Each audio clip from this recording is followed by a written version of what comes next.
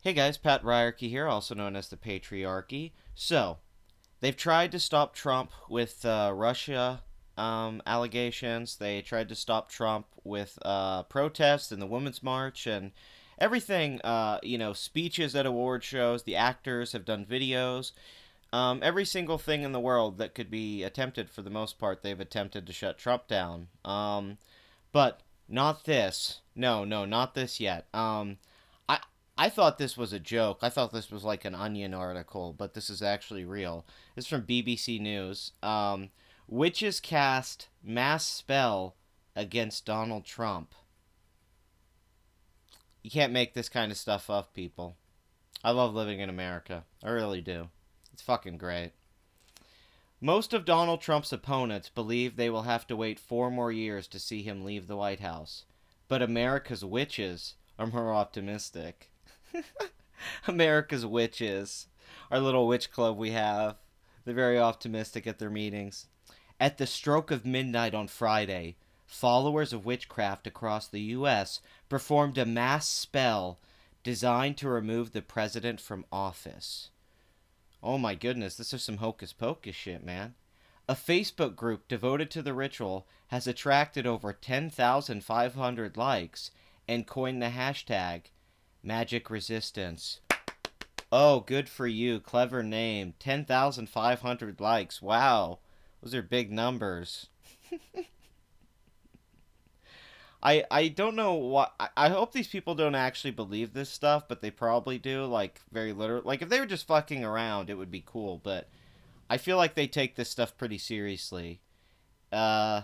I mean, at least the other people who protest Trump are like pretentious assholes. This is kind of amusing. There's a comedic aspect to this.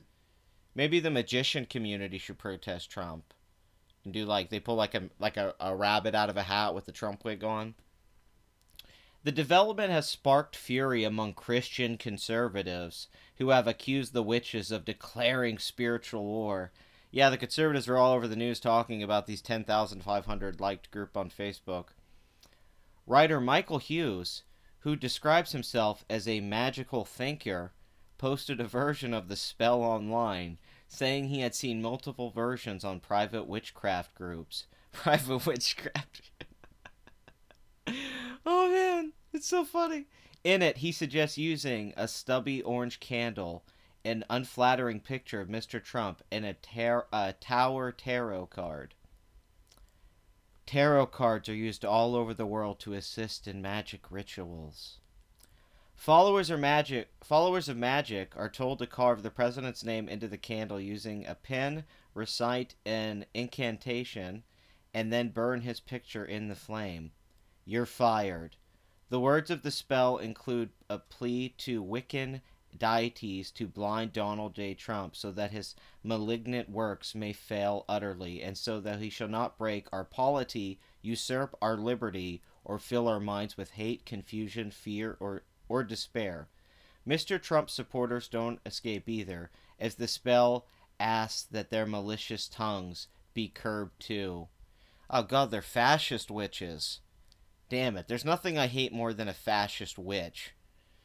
Mr. Hughes suggests that instead of normal closing line, so mote it be, witches could burn the former apprentice's host image with the words, You're fired. The writer said he published details of the spell because he felt it would be very welcome to a lot of people. Under the tenets of witchcraft, a blinding spell does not wish harm on its target, but aims to stop them from doing harms themselves. This is not the equivalent of magically punching a Nazi.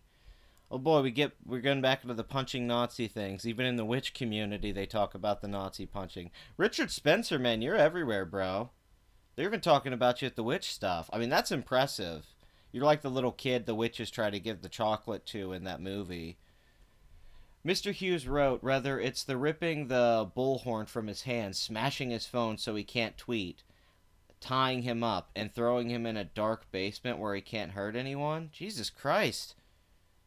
These people are scary. Mary Pat Azevedo, who took part in the ritual in Arizona, said she saw the ritual as a unity prayer.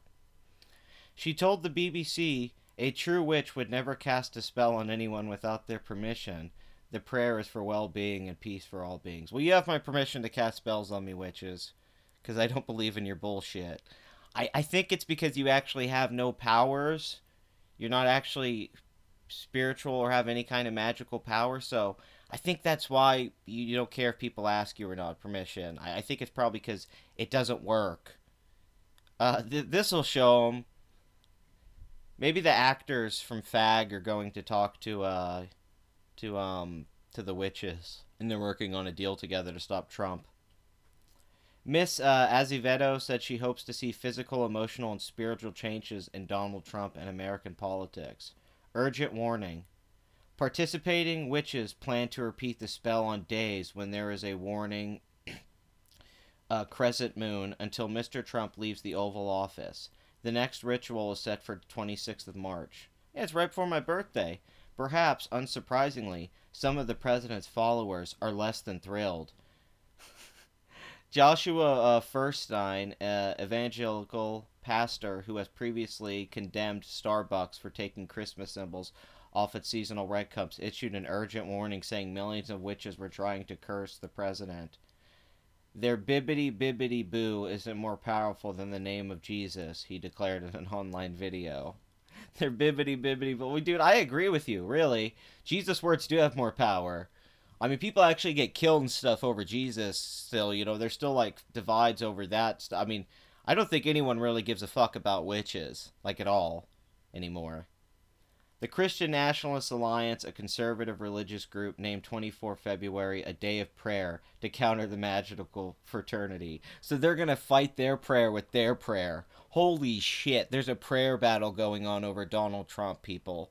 This is fucking amazing. Fuck other presidents. They did not have prayer battles going on. We are next level Carrie Akira type shit. In a post online, it called the witches occultists who want to summon dark spirits against Mr. Trump, like the vagina smoke monster from Game of Thrones. The group said it will urge people to pray every time the spellcasters reach for their candles. Alright, so if you're a Christian out there, every time a witch starts to go for the candle, start praying. Thus far, Trump has failed to comment on the battle between Bible and broomstick. So, I saw this thing about the witches. Not very impressive. Worst witches I've ever seen. Terrible. Just terrible. We're gonna get better witches. This is fucking Hogwarts. I mean, this is... these are the people that took Harry Potter too seriously. I talk about it, the left is obsessed with Harry Potter. These are the people that like Harry Potter too much because they start to think Hogwarts is real. And J.K. Rowling can actually bestow onto them magical powers that they can use to defeat Voldemort. It doesn't work that way. You want to defeat Trump, go vote. And do stuff like that, But if you're just gonna bitch and try to cast spells on him, which is laughably retarded beyond words, this is one of the funniest things I've read in a long time. Because this just can't. The fact they take this seriously on any level, holy shit. I just can't. I mean, oh my god, it's just beautiful. They put a spell on me. What can I say? I'm charmed by these witches, these bitches and witches. Not much to say here. What do you guys think? Are you a witch? Do you relate to the witch community? Do you understand what they're doing? Are you going to battle them with the power of prayer? This is the Patriarchy. Like, comment, and subscribe, and enjoy the Academy Awards. I'm sure Fag's going to put on a really good show for us.